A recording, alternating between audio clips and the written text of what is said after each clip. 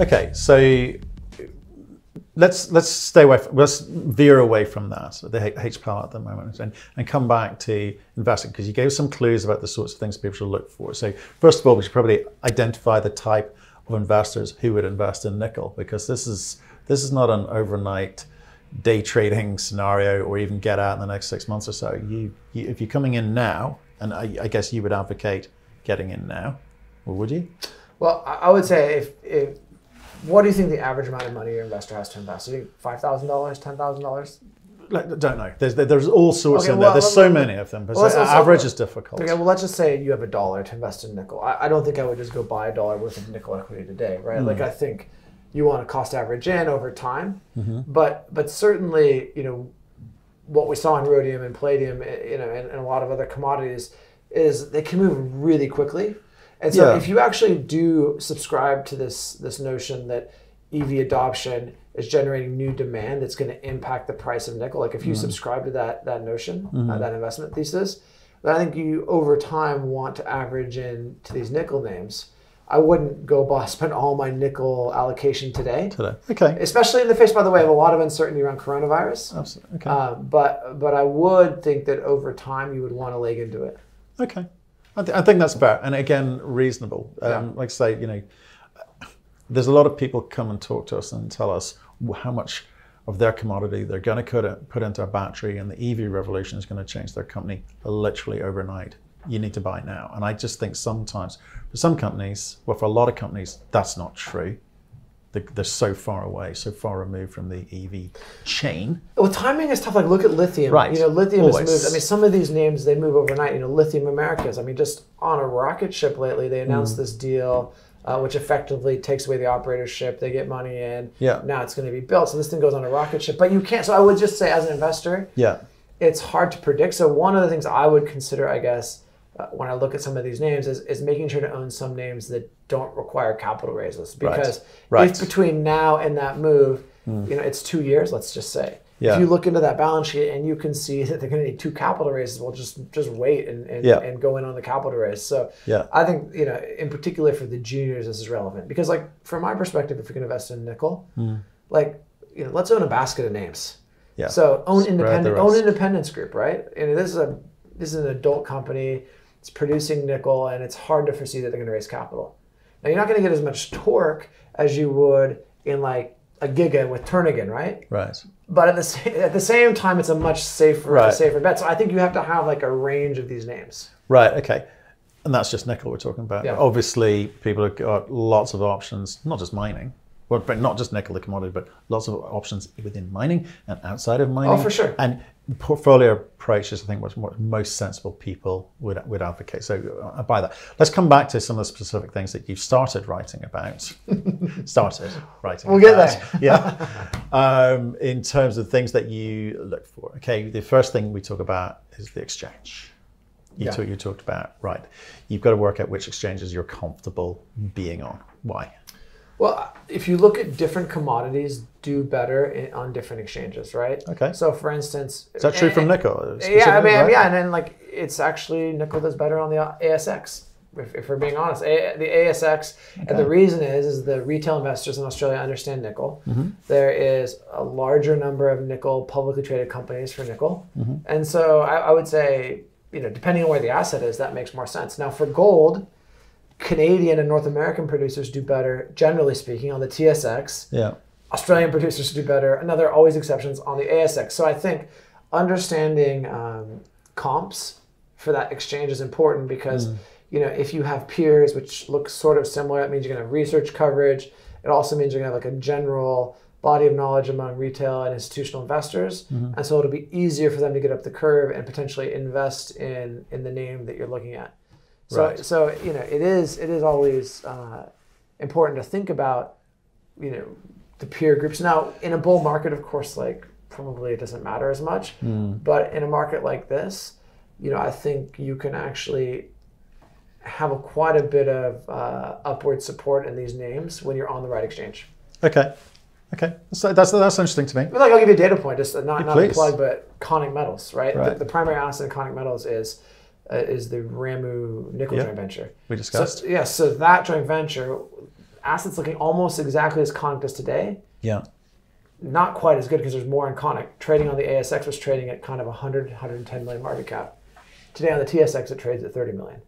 There's a bunch of other factors in there, but it's just one single example. Right. So I think you can find that though across different commodities. Okay, so but what we're going to do, we're going to piece together lots of moving parts here, and you've got to consider all of these concurrently. Okay, so you've sort of talked about project stage. Yeah. So if there's anything more you want to say, you can sprinkle it in later. But I want to talk about jurisdiction. Yeah. It kind of comes to the point we made earlier with regards to where your nickel project is. Some countries are better than others. We've got you're dealing with in Southeast Asia, Indonesia. You've got some Canadian plays. You've got Russians. There's a lot of big players out there. Why is jurisdiction specifically important to nickel? Well, let's look at like Cuba. Okay, so Sherritt, which is an important producer of nickel, fundamentally has a problem where a lot of investors are not allowed to invest in that company because they're U.S. or because the fund has U.S. investors. Yeah. So then you have a problem with Cuba, even though great mine, great asset, right? Yeah. Russia, maybe you don't have restrictions, but at the same time, people have perceptions about Russia. Yeah. And so like when you kind of go around, clearly the best nickel assets to invest in would either be in Australia or Canada from the perspective of the market. Right. But there are interesting things in Africa as well, like this project. I think it's Sama Resources, right? It's potentially a large discovery in West Africa, but I think it doesn't get as much credit as it would in. Not heard them. Yeah, exactly. In the TSX, in Canada or Australia because of its location. So, look, investors over the years have had bad experiences in Africa and certain countries, and so it just makes sense. Just like in gold. If that asset is sitting in Canada, it's going to have a higher multiple than if it's sitting in somewhere in Africa generally. It's interesting. So that's in West Africa yeah. somewhere. Okay, fine. I think Robert Friedland invested a bunch of money in it. His technology is on it. Yeah, but it's an interesting story because it's potentially huge, right? It's just one example of a name where if that same asset was sitting in a different jurisdiction, it would have probably a materially higher market cap. Well, absolutely.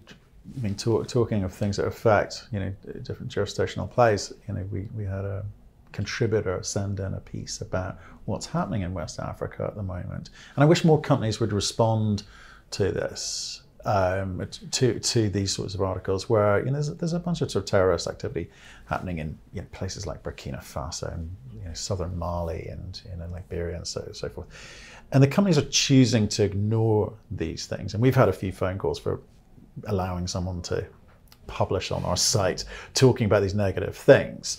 But I think it's a great moment for the companies to come on and talk to us and say, well, actually, it's fine. This is going on, which is not good, but it's business as usual for us. It's not going to affect our operations. But rather than bury their heads in the sand and try and get their PR people to tell us we shouldn't be having these conversations. So jurisdiction is important. I think, because we've definitely been caught out. We've definitely lost money, investing in the wrong jurisdiction, and these kind of safer plays or more relevant plays for nickel. Hopefully they will work out for your company. You talk about Indonesia, PNG. PNG. Yeah. Is it? Papua New Guinea. So apologies, I think. No, but yeah, same general region. So. Okay. So how's it doing business there, for instance? It's something you must know. Yeah, we're very fortunate in that because MCC, which is a very large company, is operating the mine. Yeah. So I think we're fortunate just because we don't have to deal with a lot of the data. We don't deal with any of the data. In fact, we're not the operators, so we're just a joint venture interest holder. Right. And because they're such a big company, I think that they're able to navigate, but it's not without its headaches, right? I think that's true of anywhere though, and you can experience that in the U.S. and Canada as well. So it comes back to your invest in royalty. It's investing in mining without the mining risk. Exactly. You love it. So your job's a lot easier, is it? Well, it's definitely easier than building a mine, I can tell you. Right. That would be tough. Right. You talk about project types. You get into a lot of detail about this. What do you mean by project type? Is this coming back to the nickel? Yeah, there's kind of there's if some geologist comes on here, they can criticize and say, well, there's really 20 types, but basically there are two types. a nickel sulphide and a laterite. Those are two of the primary ore bodies that we talk about.